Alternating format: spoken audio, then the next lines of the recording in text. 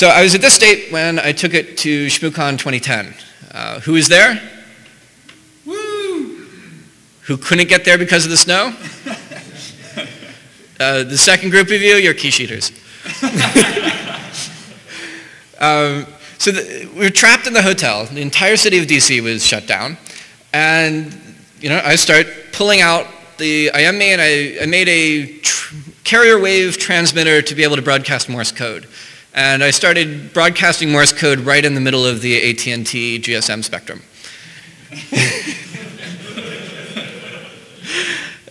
So I yelled out, "Who has a USRP?" And neighbor drops along. And he sets that up as a spectrum analyzer, and we're able to tune it and map out some of the tunings. By doing this, we're able to tell exactly where the radio is transmitting as opposed to where it's supposed to be transmitting. And we could see the drift, and we started playing around with the radio, and Mike suggested that perhaps he should grab a few of these and start playing with them on his own. So with that, we're going to play one more video from the original manufacturers, and then Mike's going to take over for a couple of slides.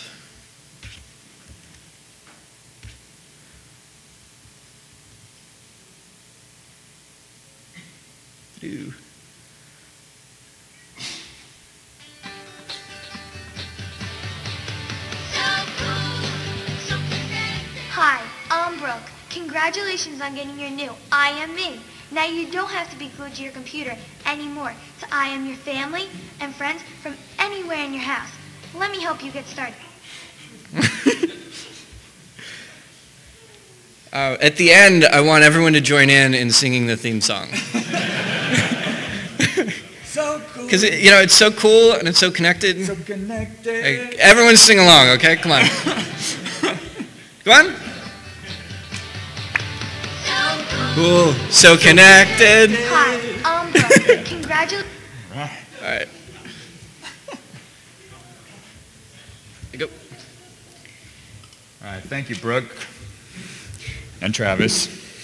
Brooke did all the real work. Yeah. She's a real man. So, yeah, I decided I had to get myself some of these. And, of course, quiche eaters, before they buy stuff, they sometimes read consumer reports. Real men, before they buy stuff, read FCC test reports. And this is a photo, actually, from the FCC filing for the IME. And as in many photos in such filings, you can just about make out the name of the chip right there.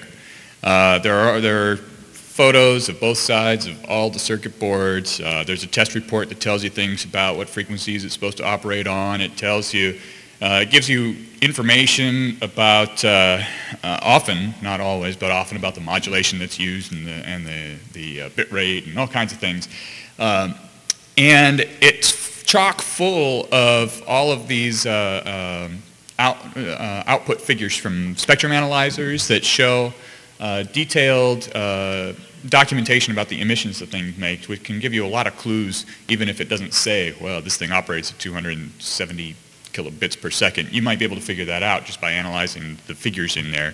And it also shows you stuff about unintentional emissions. So if you're one of these people who likes to look into unintentional emissions of particular products, like there was some interesting work done a year or two ago on unintentional emissions from wired keyboards and picking those up from several meters away and like through walls and stuff.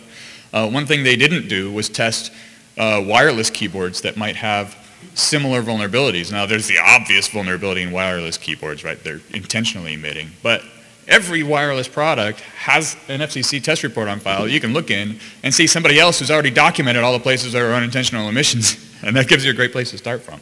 So it's always a good thing to go checking out those. So what do you do here? Just hit left, right. Hey, there we go. The IME, or the CC 1110 that's in the IME, has three bands, frequency bands that it operates on. And so this is what I was more interested in after Dave and Travis did a lot of the hard work on reverse engineering, how to talk to the device, how to talk to the LCD, and so forth. I was really interested in the radio and what we could do with the radio.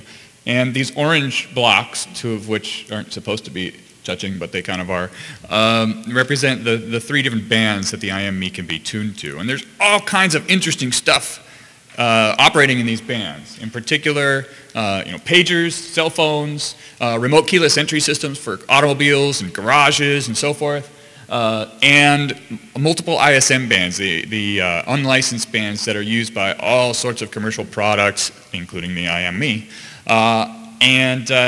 So once we have control of the chip in the toy, we can build our own implementation that can use much more powerful radio than is, in the IME. It only uses a couple of different frequencies, but we have this radio at our disposal that can do a whole lot more.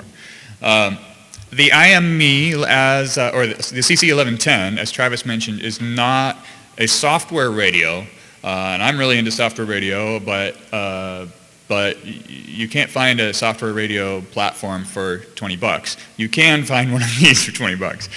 Even though it isn't a software radio architecture, it is really flexible.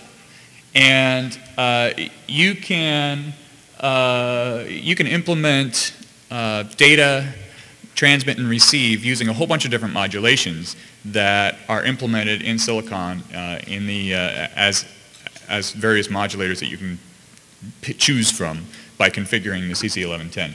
And these include 2-level frequency shift keying, 4-level frequency shift keying, which is undocumented, but was sort of recently revealed about a related chip, and it happens to work on this one. Gaussian frequency shift keying, minimum shift keying. Those 4 are all types of frequency modulation, where the frequency of the radio wave varies and data is carried in that frequency. And then on the right we have amplitude shift keying and on-off keying, and I like to think of on-off keying as being a variation of amplitude modulation. Those are both amplitude modulations where the amplitude of the carrier wave is modulated to carry data. Now, one of the things that is sometimes unfortunate about using a low-cost wireless transceiver like this is that you have kind of a rigid packet format that you can only communicate with devices or with radio systems that have a compatible format to the packet format in this particular chip. And the good news is that in this chip, while it does have that kind of a packet limitation, it's very flexible. The packet format consists of a preamble, which is just 0101010101, and a sync word, a synchronization word, which is arbitrary sequence that you can program, an optional length field, an optional address field, a data field, and an optional CRC 16 field at the end. And there are also optional whitening and forward error correction and Manchester encoding that you can invoke.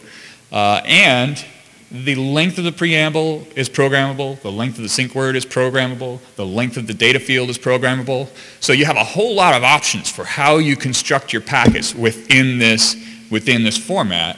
And it turns out that it's compatible with tons of different devices that are out on the market. First of all, it's obviously compatible with any device that you might find that uses a CC1110 or anything in that family. But it's also compatible with tons of different low-cost radio devices that use other wireless transceiver chips, because generally speaking, all low-cost wireless transceiver chips support some packet format that looks roughly like that.